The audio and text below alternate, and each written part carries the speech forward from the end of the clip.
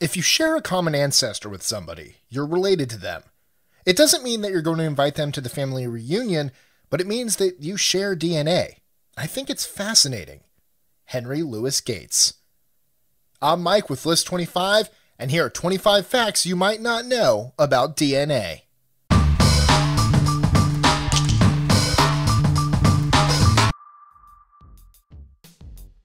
25. DNA is found in all living things and stands for deoxyribonucleic acid.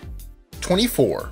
We've all heard about paternity tests which confirm the relationship between a child and his or her potential father, or how a criminal can be identified via a DNA test if investigators found blood, sperm, or hair at the crime scene. But DNA testing is also used to authenticate food such as caviar and fine wine. 23. DNA is used in wildlife forensics to identify endangered species and the people who hunt them, poachers. 22. In forensics, DNA analysis usually looks at 13 specific DNA markers, segments of DNA. The odds that two individuals will have the same 13 loci DNA profile is about 1 in a billion. 21. DNA can be extracted from many different types of samples: blood, cheek cells, and even urine. 20. DNA tests can help you understand your risk of disease. For example, a DNA mutation or variation may be associated with a higher risk of a number of diseases, including breast cancer. 19. DNA is affected by the environment. Environmental factors can turn genes on and off. This pretty much explains why, for example, some people are darker or hairier than others. 18. Changes in a DNA sequence are called mutations. Yes, Wolverine and your fellow mutants, I'm talking about you. 17. However, mutations can be changes in just one DNA base, or they can involve more than one. Mutations can also involve entire segments of chromosomes. 16. All joking aside, many things can cause mutations, including UV irradiation from the sun, chemicals such as drugs, and so on. 15. If all the DNA in your body was laid end to end, it would reach to the sun and back over 600 times. 100 trillion multiplied by 6 feet divided by 92 million miles. 14. If you unwrap all the DNA you have in your cells, you could reach the moon 6,000 times. 13. Genes are pieces of DNA passed from parent to offspring that contain hereditary information. 12. Our entire DNA sequence is called a genome. Additionally, our entire DNA sequence would fill 200 1,000-page New York City telephone directories. 11. Many countries, including the US and the UK, maintain a DNA database of convicted criminals. 10.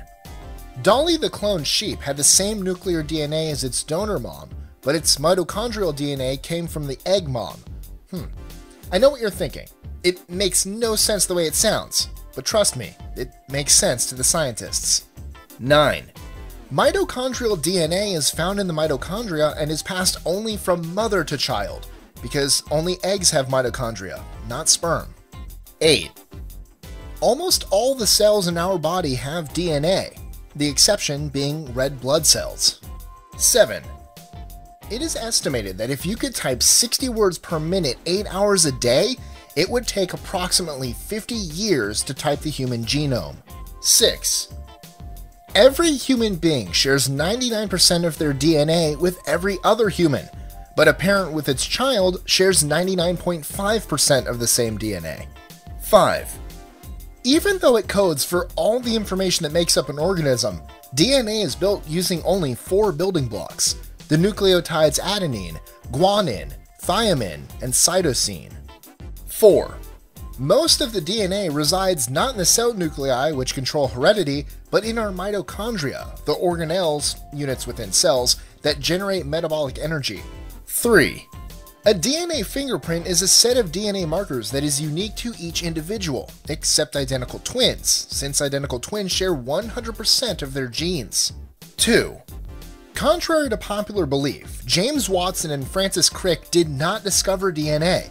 That honor goes to Swiss biochemist Friedrich Miescher, who found the molecule in the nuclei of white blood cells in 1869 and called it nuclein.